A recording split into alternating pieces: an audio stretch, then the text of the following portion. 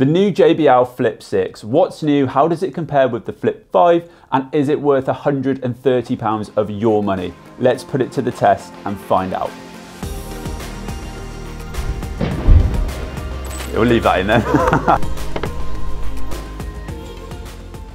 Hey guys, Louis here from Smart Home Sounds, and I'm back with another portable speaker review for you all. Now today I've got my hands on the new JBL Flip 6, the next generation of their very popular Flip portable speaker, released this month in November 2021. Now I've been testing it out over the last few days and comparing it with other similar models in this market to help you guys decide if this speaker is right for you. Now in this review I'll cover the speaker's design, sound performance, battery life, durability, and chat about any additional handy features, and ultimately answering the question, should you buy the Flip 6 now the Flip 5 is cheaper, or should you jump to the Charge 5 for an extra £30? Now I'm going to link everything below for you guys in the description, and make sure you get in the comments with your opinions. We always love to hear what you guys think. Okay, so let's take a closer look at this thing then, get it out of the box. So we'll unfold it here. Got a really nice little piece of artwork here. Bold sound for every adventure. So I'm assuming in here, the usual stuff, the information, all that kind of thing, USB-C charger. So we'll put that to one side. And here it is. This is the Flip 6. Now on first impressions, this actually looks very, very similar to the Charge 5 rather than the Flip 5. I think, Adam, can you just chuck me the Flip 5 and the Charge 5, mate? There we go. So we've got the Flip 5 and this one here, the Charge 5. So I've put them all in front of me. You can definitely tell, if we move the Flip 5 to one side for a sec, just how similar the design is in the Flip 6 in comparison to the Charge 5. So that's actually quite ironic because of course the Flip 6 is the upgrade on the Flip 5, and it does bring about some pretty substantial changes from the Flip 5, including an upgraded design, slight upgrade in durability and upgraded sound performance, while retaining the now distinctive shape and size, all for £129.99, which is £10 more than the RRP of the previous generation. Okay, yeah, so as I was saying, when you put all of these speakers side by side, you can see that your hair's flopping. Okay, so yeah, as I was saying, when you put all of these speakers side by side, you can see that the Flip 6 does look far more like the Charge 5 than its predecessor, the Flip 5. So you've got this nice big JBL logo across the front, which for me I think looks far more modern. I really prefer that design over the Flip 5, and it's also got less of the plastic that you've got on the Flip 5 here. Again, helping to make it look a bit more modern and more sleek in my opinion. In fact, in our portable speaker showdown, one of the things that was a bit off-putting with the Flip 5 was the plasticky feel, which made it feel far less premium. They've really combated that with this new design, and it feels a lot more stylish and modern, and it's now a design that I really am a fan of. You've still got the control buttons on the top here, and then the power button and Bluetooth buttons on the bottom, and a handy power indicator here. In fact, even the strap feels like it's had a nice upgrade. Even on the side, the drivers here are actually the same design as the Charge 5.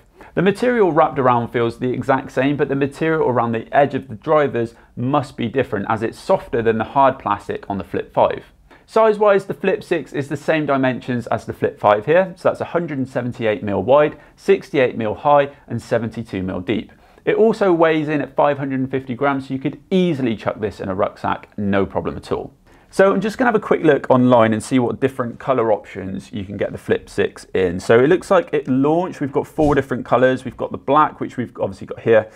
We've got a grey, a red and a blue. But I have seen online that there are plenty more colour options, so hopefully they'll be coming a little bit later.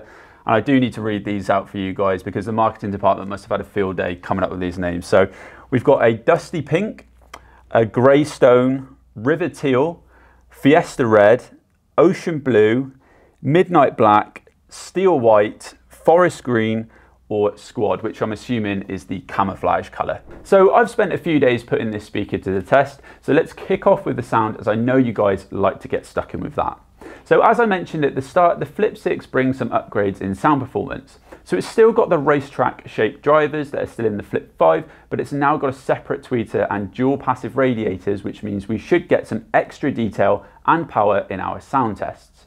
Now it's also got 30 watts of power output, 20 from the woofers and 10 from the driver, compared with the 20 watts in total from the Flip 5. So that's quite a big step up. a 50% increase on total wattage on paper. Now before I play some music for you guys, I need to highlight that there's also a JBL portable app, which is a big thing to be aware of. Now this lets you tweak a few things on your speaker and get any new updates and product support. Now a big first is you can now adjust the EQ settings on the Flip 6, something not currently available on previous generations like the Flip 5 or the Charge 5. So if I open up the app and show you, you'll see that you can now tweak the bass, mids and treble. If you're a JBL user and have been for years, then you'll be thinking like I was, about time with EQ adjustments. It's nothing groundbreaking, 3 sliders, but it does make a difference and I'm glad they've added this. I found that the speakers sounded best for me when I bumped up the bass by 2, left the mids as they are and took the treble down a bit. I'll explain all of that in more detail after the sound test, but for the purpose of this test, I'm going to leave all 3 as they are at 0, and then I'll show you at the end the difference when you change the EQ settings. I'll show you the Flip 6 at different volumes and also compare it with the Flip 5 for you guys.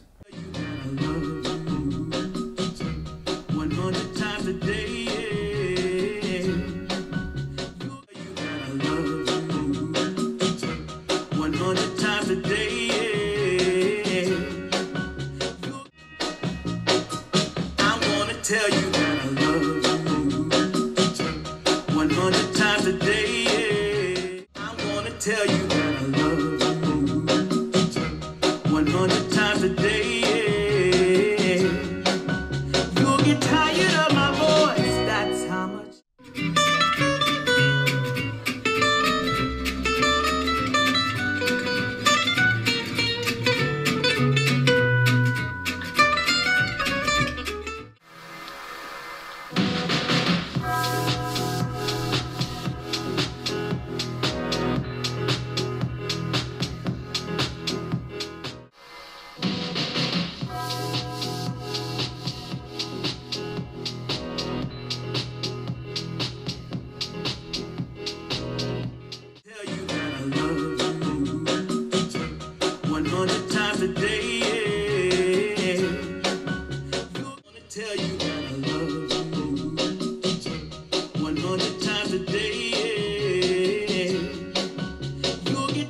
On the whole, I really am impressed with the audio performance of the Flip 6. It's certainly an upgrade from the Flip 5.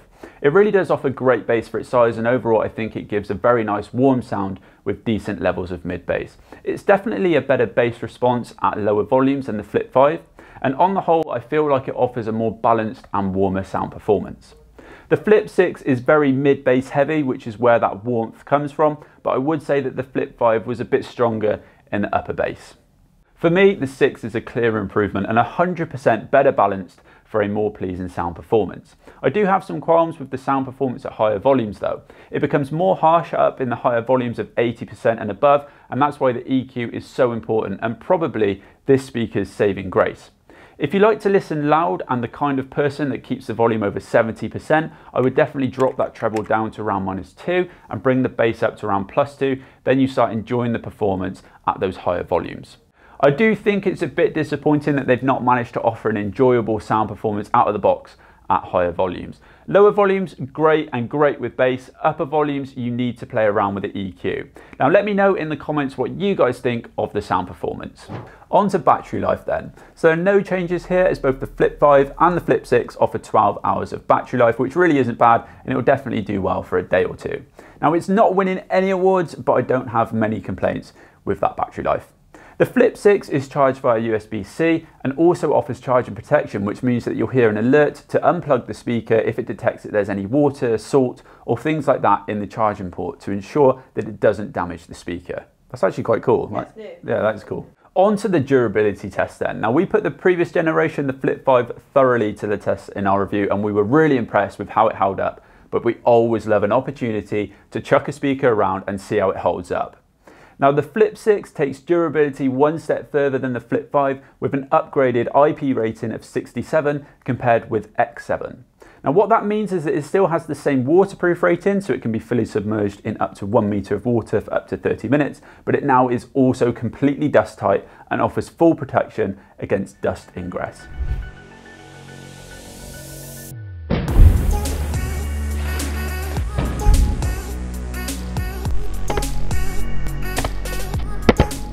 So I just wanted to show you guys a little bit of an up close of the Flip 6 after a couple of drop tests. I think we've done about 4 or 5 so far. We've dropped a couple sort of flat like this and then a couple upright. And to be honest with you guys, if you look here, the actual material of the speaker is pretty much intact. There's no cuts, there's no scratches, there's no dents, anything. So it's really, really hard wearing, this fabric material. Obviously, as you can see on the logo, the JBL logo here, we'll just wait for that train. Okay, so back to it. As I was saying, on the JBL logo, obviously where we've landed it face down, it has took away a little bit of the paint there. And some of these top controls, you can see this one here and the plus button and the play button, there's a little bit of wear and tear there. But the major damage has come on the top here on this rubber material. Now what's interesting is that this is a little bit more flimsy, a little bit more rubber-like than what's on the Flip 5. So when we drop tested the Flip 5, we noticed obviously a little bit of scratching and that kind of thing around the rubber on the outside, but nowhere near the extent of the damage that we've got here on the Flip 6. I think if you can get a close-up here, mate, of you can see there how it's just completely cut through this rubber. So that is something to bear in mind. But overall, really happy with how durable this speaker is.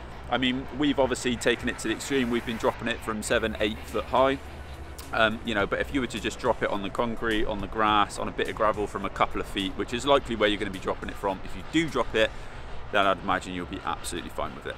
Yeah, I think we got a little bit carried away there, but as you can see, we really did put this speaker to the test and it held up very well. Honestly, I would feel totally confident taking this anywhere with me, whether that's mountain biking, hiking, or whatever it might be. And if you've watched any of our portable speaker comparison videos before, then you'll know that I expect and need my portable speaker to be as durable as possible, to be taken away with me on my travels and adventures. Now previously, the Flip 5 was a high scorer in this area for me. I do think that the harder plastic around the edge of the speaker is more durable, but I'm still happy with the durability of the Flip 6. Connectivity wise, this new generation also features upgraded Bluetooth from version 4.2 on the Flip 5 to 5.1 on the Flip 6, which is good and it keeps it right up to date with the latest tech improvements. Now Bluetooth 5.1 expands the wireless range from 10 meters to around 40, which is a big upgrade. Now I've tested the connectivity out and the range did drop out around about the 40 meter mark, which is what I think you probably want to be at your maximum when you're controlling the speaker around your home or out and about. Now you can also connect 2 devices wirelessly, which is handy if you want to connect your phone and your partner's phone without having to disconnect one or the other. Another handy feature to mention is PartyBoost, which lets you link multiple compatible JBL speakers for boosted sound performance. So you can actually pair up to 100 speakers, so that's great news if you've got a lot of money to burn or you've got 99 friends, but I would imagine the most common use case would be pairing 2 or maybe 3 speakers to boost up the volume for parties and that kind of thing. Now one thing that is important to highlight is that the PartyBoost is different from the Connect Plus version on some of the older JBL speakers. Now annoyingly, PartyBoost isn't backwards compatible with Connect Plus speakers, so you cannot pair a new JBL speaker with an older model. Now the Flip 5 for context was also PartyBoost, so if you've got a Flip 5, you can get that connected up to a new Flip 6. So you've got the Flip 5 for £89 or the Flip 6 for £129. What are you getting? I'll be honest and say if you're coming in fresh and can stretch yourself to the 6, then that would be my move. I way prefer the design and the sound is more enjoyable in my opinion, and you're getting the latest tech available plus those EQ adjustments in the app. But if you're happy with the design of the 5 and liked how that sounded in our sound test, then save yourself some cash and grab one of those while you can. The Flip 6 is not an absolute game changer, there's nothing revolutionary here, and if you've already got a Flip 5 then I wouldn't be running out to upgrade, but there is more of a change and improvement than I was expecting. At lower volumes, this is up there with my favourite sound from a portable speaker at this price, and though initially disappointed with the performance at higher volumes, I'm happy with how I've got it following some tweaks. As I was already a fan of the Flip 5, the Flip 6 might become my new portable speaker for taking on the go. The combination of the durability and this very hard-wearing design with an enhanced sound performance and more stylish design makes this a great contender in a very crowded market. Now, if you do have a bigger budget and are happy with the heavier design, then you could always go for the Charge 5 and that could be a really tempting option for you. But for me, I'm happy with the Flip 6. As I said, it's not groundbreaking, but it is a step up from the previous model. Comment down below, are you tempted by the Flip 6? I'll link everything in the description below for you guys to check out. I hope you found this video helpful. If you did and you want to join the community, then hit the subscribe button. We're on the road to 50k, so why not help us get there just in time for Christmas. Thank you guys very much for watching, and we'll see you all in the next video.